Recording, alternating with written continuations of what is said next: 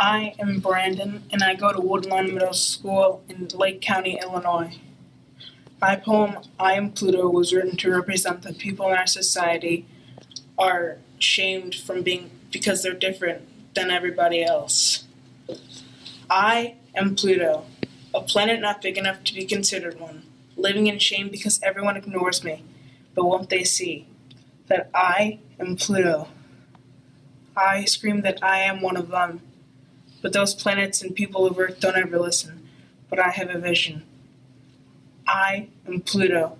I will be big enough to be a planet again one day. A fact everyone will accept. No one will see me as just some object.